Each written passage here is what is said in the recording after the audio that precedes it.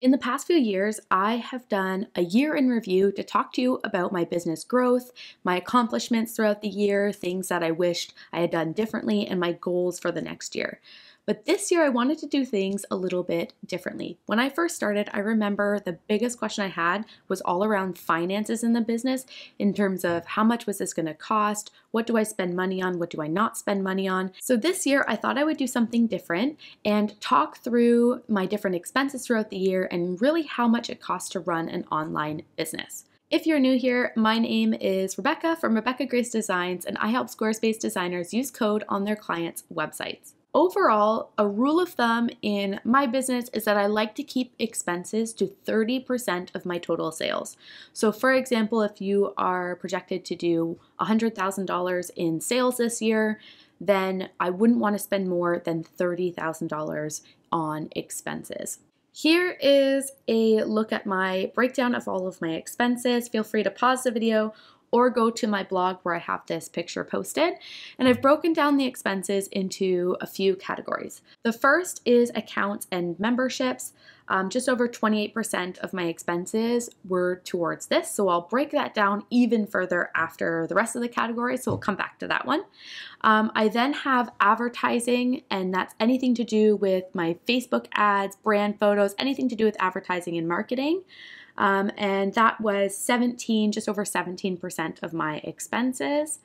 I then have business licenses and contracts. It's very important that you do your client contracts. I like to use the Creative Law Shop for all of my contracts. And my business license, obviously, all to do with the Canadian government, so that would be dependent on your area. And that was just under 2% of my business expenses, so it's not a huge expense for me. Next category is equipment. This one was a little bit higher this year than it is in other years because I really started to examine my work from home situation and found that I was really starting to kind of become a hobbit in my office. I was missing that sort of social connection, and also I wanted to make sure that I was still being active even while working from home. So I decided to kind of up my equipment and my setup in my office. I purchased a laptop. Most of my work is done from my desktop, so I purchased a new laptop so that I can be mobile, work from cafes, and just get out of the house a little bit, move around the house even. I purchased a new webcam and microphone, and then I also purchased a standing desk and a walking treadmill, just again to make sure that I'm still being active and getting my steps in. Next is outsourcing. Just under 10% of my expenses was with outsourcing this year. I decided to hand over a lot of my social media. I decided to take a step back in my Instagram account and really push towards YouTube and Pinterest this year. And so I started outsourcing my Pinterest and as well as my SEO just to help kind of manage my time a little bit better. The next is processing fees. This is an expense that a lot of people don't think about when they're starting an online business. It's something I definitely didn't know about, and it's actually quite a big chunk of your expenses. This is just over 10% of my expenses is processing fees. And so this has to do with people using credit cards and things for their online shop. Honeybook has expenses or processing fees for that as well. Stripe, PayPal, all of them have processing fees, and so that takes up about 10% of my expenses. Professional development varies year to year. This year it was 11% of my expenses. I always am trying to improve myself and my business and keep learning, and so professional development tends to be a focus for me and something that I enjoy doing. And lastly, I had resources, which only took up just over 1% of my expenses. This is things like purchasing fonts, mock-up templates, different plugins, things like that, just depending on what I'm doing in my business. If it's a purchase for a client, then that comes in, then they pay for that. So this would be resources for myself and my business. So let's break down my accounts and memberships. This takes up almost 30% of my expenses. And so I want to go through what accounts and subscriptions I'm still using, which ones I'm no longer using, and which ones I recommend. So still using is Squarespace. Obviously, I'm still using Squarespace. My business is hosted on Squarespace and all about Squarespace, so that one's kind of a given. I also have a Canva Pro account, which I use pretty much every day, so I highly recommend that. I also use Creative Market for fonts and graphics and things like that for my site, templates, mock-ups, things like that. So I purchase through Creative Market a lot. Creative Law Shop is where I get all of my contracts and templates. So that's not really a subscription, but it is where I go to for all of my contracts. Honeybook is the program that I use for all of my client management. So that's how I send all of my contracts and invoices and how I get that paid. I have a whole bunch of videos on how I use Honeybook. So I definitely still use that very heavily in my business, and you can go check those out as well. ElfSite is another program I use for plugins. So if I have timers on my site, I did use their search bar for a little while. They have a ton of different widgets, and I tend to use them for anything that is either going to be temporary on my site or that I don't really want to write code for. So I use code for mainly styling. When it comes to other bits, I tend to use ElfSite for that.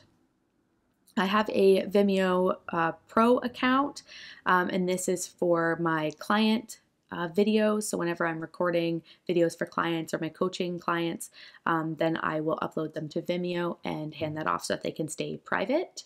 I also then have a Zoom account associated with this so that I can meet with clients and have more than one client and no sort of limit on how long we can meet. I use PayPal, so it's not an expense, but it does have processing fees and things like that. So I do use PayPal for some things. I do try to limit PayPal with payments. I try to only go through Stripe for most of my payments, but the odd time I do use PayPal.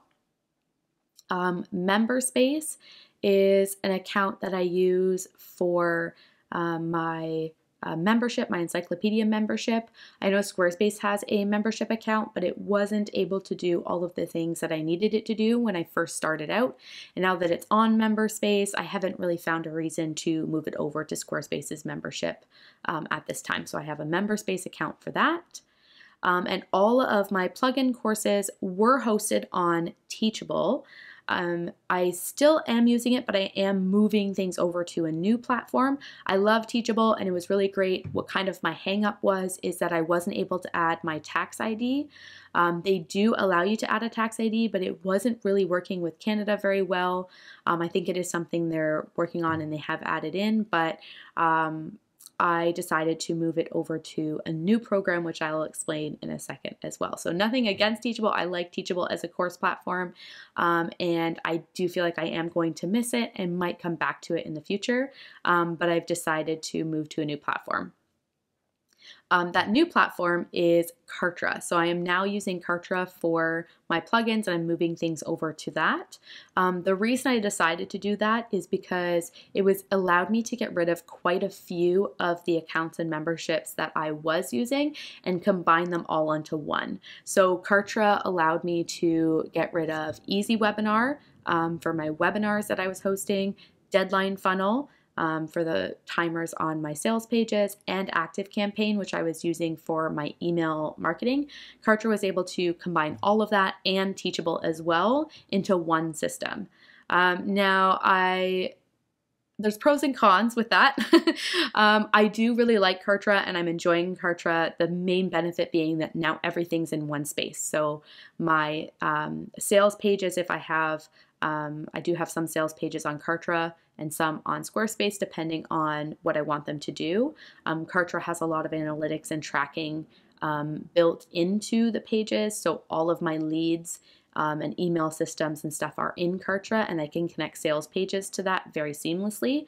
So I tend to use Kartra for some of my sales pages, and so I like that everything is in one place. My plugins are all there, my email marketing, my sales, like everything's in one place. And I really like that. The kind of downside to that is if there's a program that has a little bit of everything, they're not necessarily providing advanced features for that one thing. So if you are looking for just an email marketing system, I used ActiveCampaign and I really liked ActiveCampaign. But because I was paying for that and a bunch of other things, I decided to kind of put it all together. So Kartra does a really good job with email campaigns, but I wouldn't say it's as good as ActiveCampaign.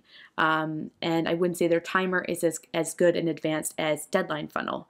And their courses aren't as necessarily as easy to set up as Teachable, because Teachable is a course platform. So if you're looking for one thing and that's the thing you're doing, I generally find it's best to go to a program that is their one thing in their specialty.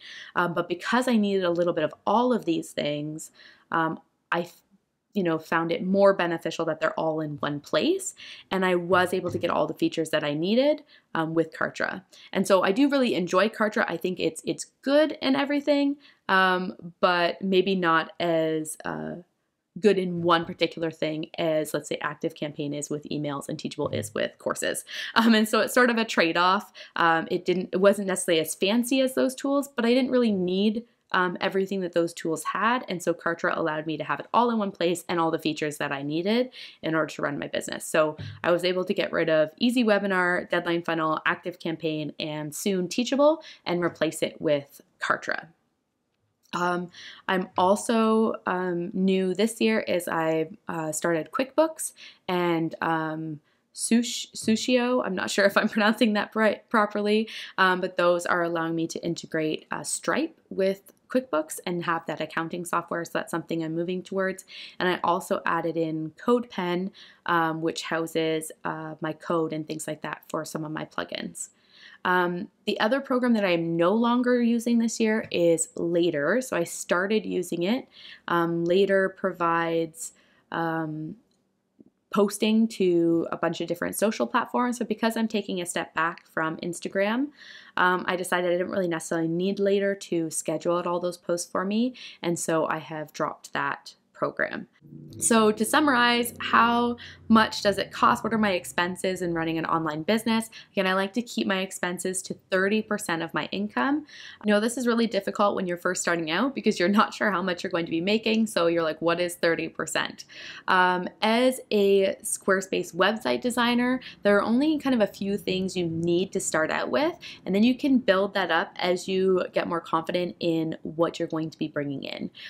So as an absolute must, you obviously need, a Squarespace account or a website yourself. So you have your expenses in terms of keeping your own domain name and a website and things like that. And then you're going to want some sort of email marketing system in order to be starting to collect and build an email list. There are free options out there. I started out on MailerLite, which is free, but I would suggest having something going, whether that's ActiveCampaign, Squarespace campaigns, or some sort of email marketing system. You're going to want something to start building up an audience. You also may consider having a system that allows you to send and receive contracts and payments with your clients. I suggest Honeybook for this. And I do have a code for you. If you click the link below this video on my blog, I do have a code where you can get 50% off your first year. So I suggest checking that out so that you can send and receive contracts. Speaking of, you'll also need contracts, privacy policy, and terms and conditions. You want to make sure that your business is legal right off the bat. And so that is kind of what I suggest you start with. So contracts, a way to collect and receive contracts and payments, an email system, and your Squarespace account. Most other things you can find free versions of to start off with, and then you can build up to the pro versions once you feel that that is necessary. And so that is my financial year in review. I hope this has really helped you sort out what is necessary and how much it costs to run an online business.